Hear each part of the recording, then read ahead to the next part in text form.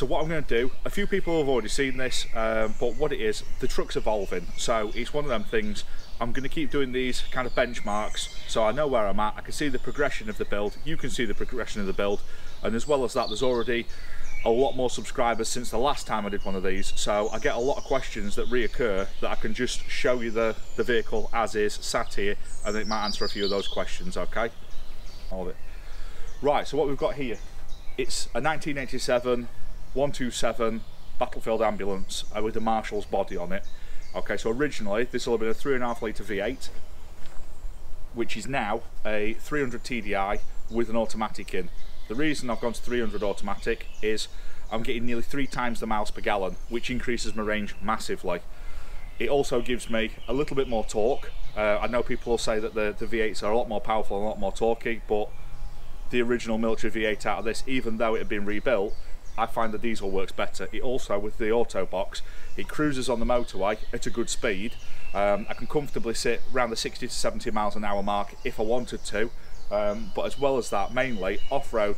The reason I like the autos is, one, I do the YouTubes, so usually when I'm off-road I will have a camera, I will be doing things, and I will be stopping and starting regularly. Also, with a vehicle this size, when you're off-road, when you're picking where a wheel needs to be, where axles need to be, things like that, you can just press the go pedal or the stop pedal. It's that easy. When you get stuck, it's just going from reverse to drive, and it gets you out. I find it a lot easier, and especially when you're going around more built-up areas, when you can just pull out of a junction, you're in drive, and it just does its own thing, and it gets you where you need to go. It's not a performance vehicle. I don't need the manual. So that's pretty much the front end of it. That's what the vehicle was. On the front, we've got an Armoured Engineering front bumper. This is the first one that they ever did. So again, a progression. I've got a Mark II coming up. You'll see Lee's vehicle. He's got the much nicer, more refined one. I'm going to get one similar to that, so that tidies up the front end. I've got the Winch Max winch with the Armorline rope. Reason for that is, it's the mil-spec one that they're putting on a lot of the military vehicles now.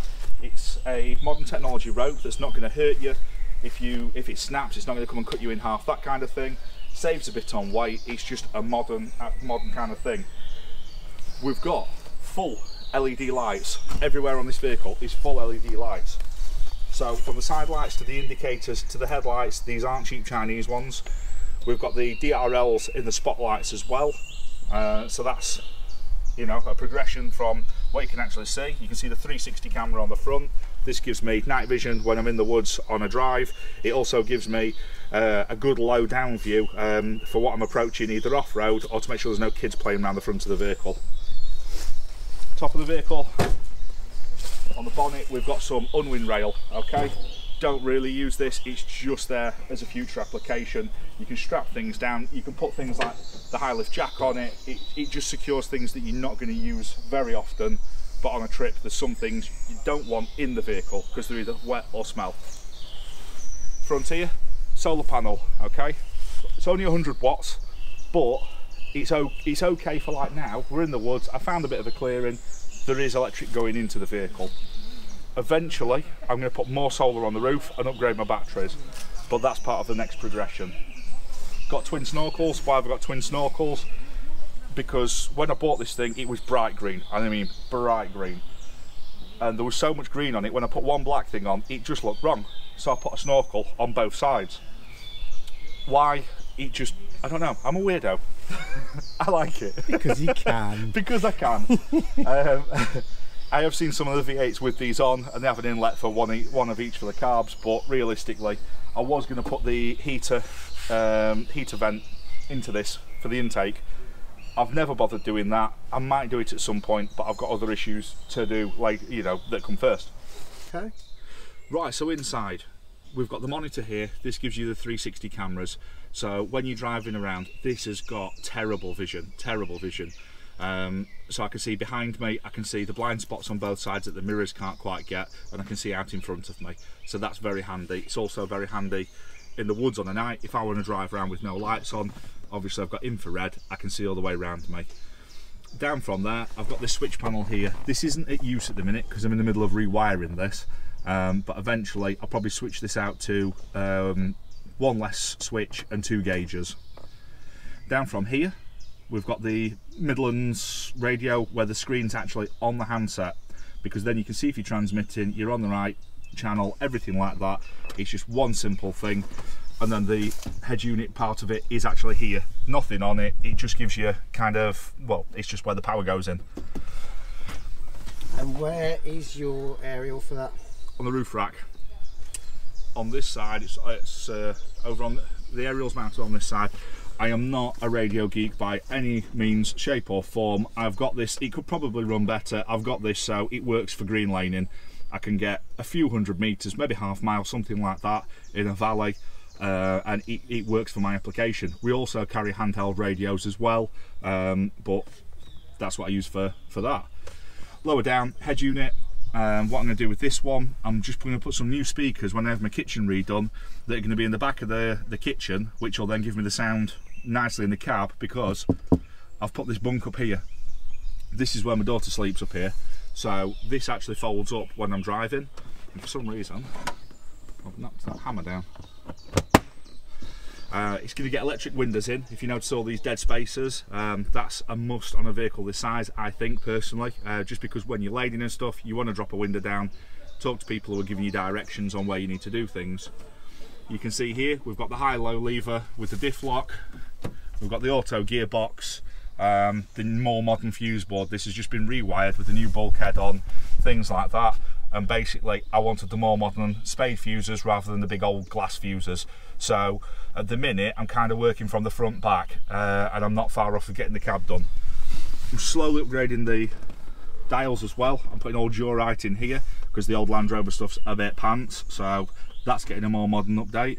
And usually I run a GPS speedo as well because Land Rover. All these consoles and things are Raptor Engineering UK. You can find them on, if you Google it. I've gone for the double DIN option, I've gone for the top pod, and I've gone for the centre console. Raptor Engineering UK, you should be sponsoring me. I've got a lot of your gear, and I've had it in every Land Rover, just saying. And I've gone for the Mazda RX-8 bucket seats. You look back in my older videos, you'll see most of this gear getting fitted. They have been adapted to fit. And one thing that I'm on with at the minute is just making access on that side for the battery box, so I don't have to unbolt the seat. And I've already done this side where I've got a little box that I'm going to put all my tools and recovery gear in. So on the side, as you can see, from the top down, we've got the Thule Omnister.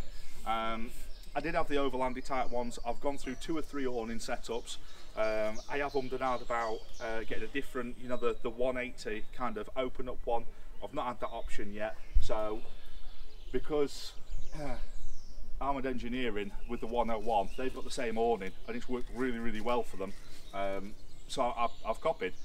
The only thing that I don't like about it is it's a very, very light canvas, so at some point soon I'm going to have to give that a dust in a camouflage or something, just so when the drone's going over or things like that, it matches the vehicle, just because I like the contrast of the black with the camo, so I don't want a big dirty white awning coming out.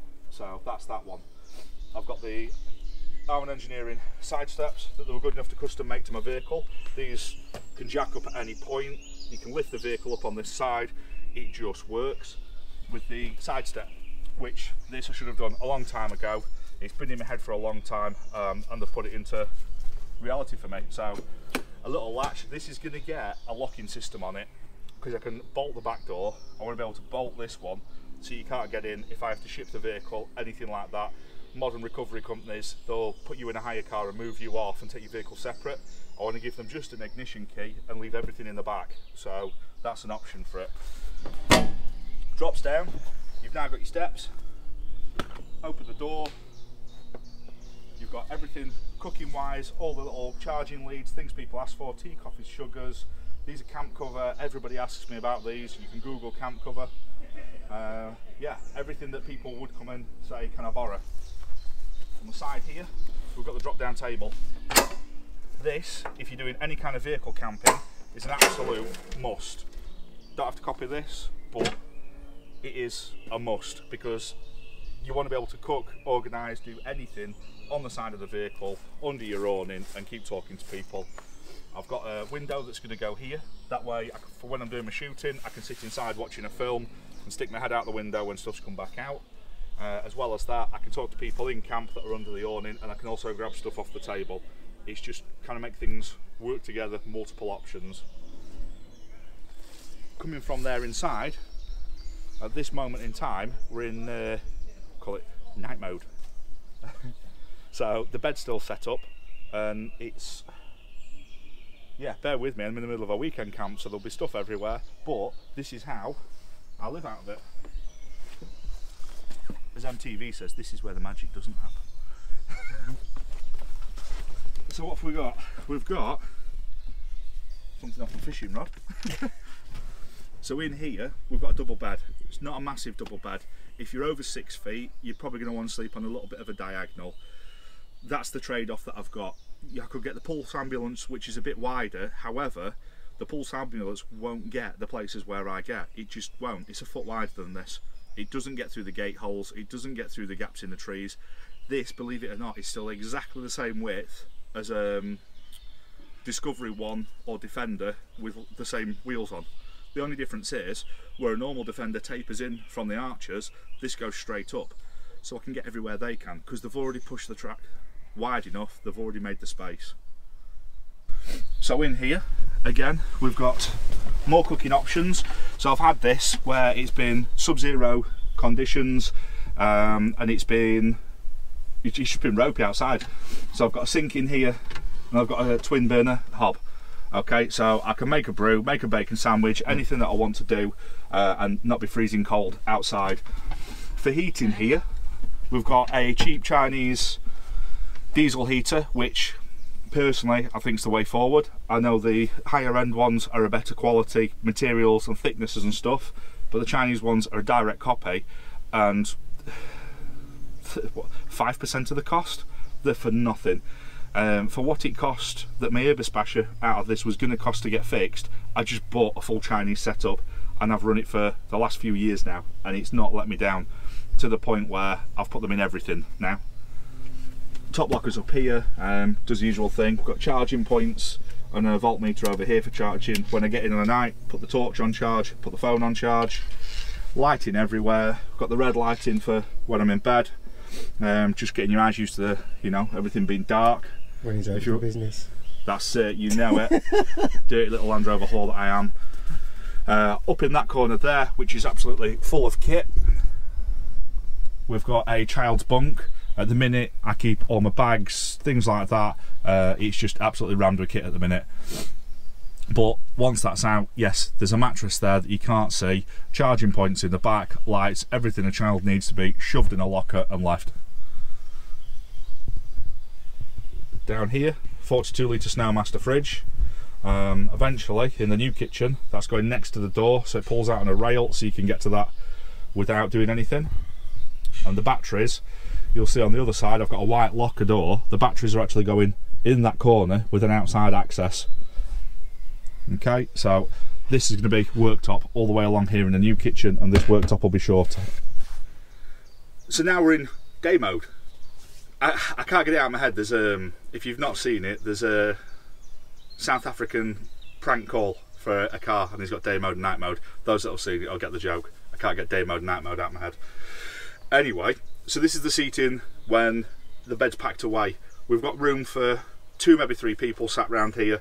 Where Lee is now filming, there's a seat on top of the cool box, so it makes for a good view. If you're having something to eat, we've got the world's crudest, chopped together, made it literally with a jigsaw on my patio before a trip, and I've never got round to actually doing it nicely. But all that does, drops in there, and that's your table. And you can put this any angle. Most of the time I just turn it into an L-shaped kind of area for cooking on here all the way across. I've done a little bit with the laptop. Don't tend to use the table, to be fair. It's more this piece of wood drops down and this makes the bed up. That's all it's for. Oop. So drop that down. It's loosened off over time. So that tucks under there. At the minute I just took that out of the way, and this is the seating area. Smart telly up on the top there, so I can chill. I can just sit here, watch telly, have a beer on the side or a cup of tea or something with a blow air heater on. Doesn't matter what the weather, anything like that's doing outside. Back door again, we've got some more camp cover gear. Excuse the mess, I've got lots of open zips here, someone will be screaming at the telly about that. Submarine hatch is open. So what we've got is, that tends to be just little bits and knickknacks and stuff, remotes with tellies, bungees, whatnot. We've got the shower for outside. We've got all the personal admin gear there. Slowly, I'm rewiring new lights that come around everywhere, the rope lights, in a nice little aluminium diffuser, and that'll do any colour. So I can get rid of some of these older, more crude lights. I'm re-trimming all the ceiling, redoing all the carpet, just because I've had the vehicle a while, it's starting to get a little bit tired. Up in this corner you can see I'm mega low on voltage. I think I've collapsed the cells in one of my batteries, and I've been running everything all weekend, so that's a little low. We've got the solar controller over here. That tells me what's going in, what's getting used, how the battery status is. It's got a very unhappy face on it at the minute. El Cheapo Chinese switch panel.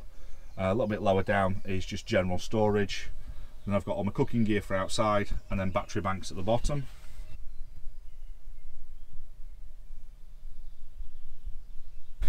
Right, so the rear of the vehicle, starting from the top again, we've got an armadillo awning, 1.4. I've had this thing for probably coming up 10 years now. It's battered, it's used, but it still works. There's little bits on it, like up here where the plastic tabs bust, but I bust that and it was about -7, -8. I was ragging on it, brittle plastic. I get why that's done that. I've bust the zip off it. It's took the beatings kind of well, so I can't complain about the failures, because every time something has failed, I've either been doing something silly or it's been silly conditions, so is what it is. Up at the top we've got a light bar just for when someone's really up your arse on the night time. You can give them the bunny boilers, or just general reversing. Right now it's facing into camp if someone needed it. Below that we've got the reverse camera, so that's on all the time when I'm driving. Gives me an idea if I'm holding traffic up, I can just shuffle out the way, people can get past and I can carry on again. Just below it I've got a tail light and indicators high level, just because it's hard to see my lights, I think. Just one more nice touch with driving a big camouflage vehicle. If I was to be at the side of the road, anything like that, you want to be visible. A big camo truck, it's not that visible, so do what I can. Coming down, bit of security, got 2 or 3 locks on the vehicle. Got the camp cover trasharoo type jobby. Again, so much camp cover gear. Why? They should be sending me more stuff. Little jerry can. This is just camp fuel, fire lighting, that kind of thing, for the diesel heater. Possibly if I needed more fuel in the vehicle itself. We've got a locker in here which carries oils, spares, gas, things like that. The stuff that you don't ideally want inside the camper if it was to leak, break, things like that. Coming a little bit further over, we've got the Lifesaver jerry can. This is one of them things, very expensive thing to get first off, but once you've had it a while, if it breaks you replace it tomorrow kind of item. Okay. This is the jerry can model. You can put most waters in here and it's going to come out clean, drinking, fresh. I think the only thing it won't do is seawater. So pump it up, that pressurises the air inside it, which then pushes it through the filter. You press the button, it comes out there. Little nozzle on top. You don't have to use this. This comes off, but because I've bolted it to the vehicle to make it harder to steal, I use this nozzle, just clip it on, and that's my water supply. I like it. You can get onboard water systems and things like that, and I have got a big water tank inside, but even though that's tap water that goes in there, I treat that as grey water for washing, showering, that kind of thing, and anything I put in me goes through this first, just because last thing you want to be doing is out ruining your time off work or what have you because you've got some stomach bug because you took on some bad water, or it's stagnant from sitting in a water tank for any period of time. It might be being a bit strange, but it's a simple thing, and it's a very basic mistake that people can make of just taking on bad water, drinking out of rivers and lakes and things, and then you've just ruined everything, haven't you? So yeah, always have clean water. You've missed the most important thing. What's that? The bottle opener.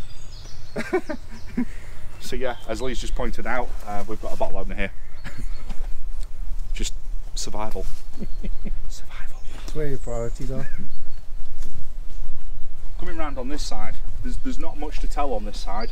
We've got the big original ambulance window. It's not the best window in the world, not overly impressed with it, but it is what it is.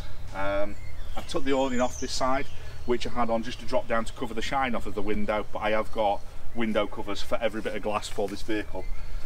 This side again, Armoured Engineering hooks me right up with my ladders, because one thing you don't appreciate when you're using a more off-griddy kind of camping vehicle is your roof space and your roof platform, which you don't appreciate it till that one time you need it, where you might need to do something higher up. Like in this woods, we've put some cords between the trees so we can throw things over the cords and pull things up like a parachute, that kind of thing. To do that, what we've done is we reversed the Land Rover up to the tree. We've got on the roof, walked to the end of it, you can tie the tree off. Straight away, you're 15 feet in the air. So it's little things like that, storage and whatnot. I'm going to put a platform up there with some more solar, can put the kayak up there. We can obtain more electric with more solar panels as well. It's a lot of real estate. I'm umming and ahhing as the child gets bigger of doing a pop-top conversion on this, but that's still way down the line as projects and funds allow. As further progression, you'll see this dirty white with a blue cover box on here. This is going to get camouflaged as soon as, probably tomorrow.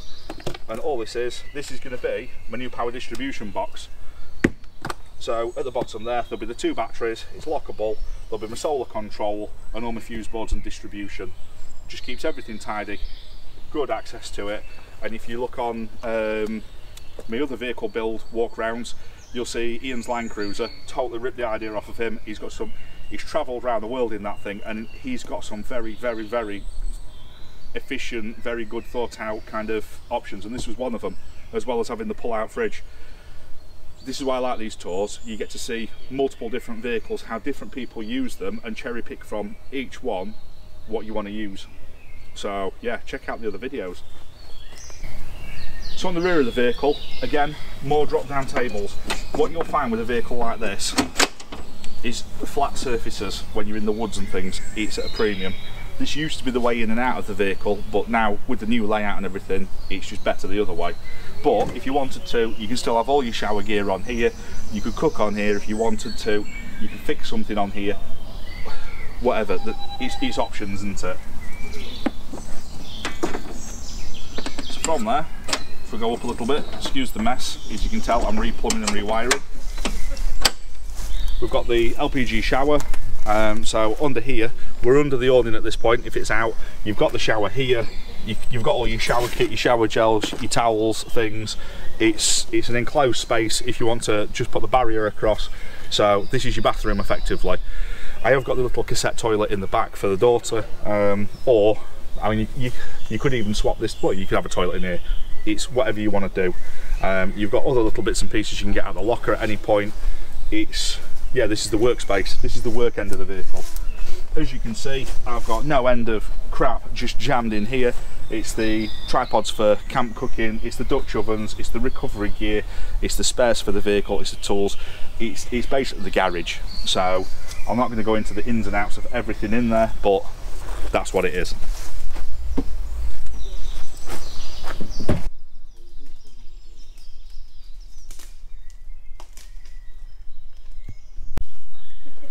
Right, so there you go. Bit of a tour of the vehicle. There's a few little bits and pieces. I also use this vehicle for the videos for my insurance, because as you can imagine, on a modified policy, could you imagine listing all the stuff that I've done to this thing? And as you know, I've got a set of locking axles to go on it, refit the back out, a few bits and pieces. So I just want to keep reference of it, because it's one of them things, you put a lot of time, money, effort, things like that into these vehicles, and yeah, it's nice to look back, you know, it's how you've come on and how you've done things, because projects come and go, things change.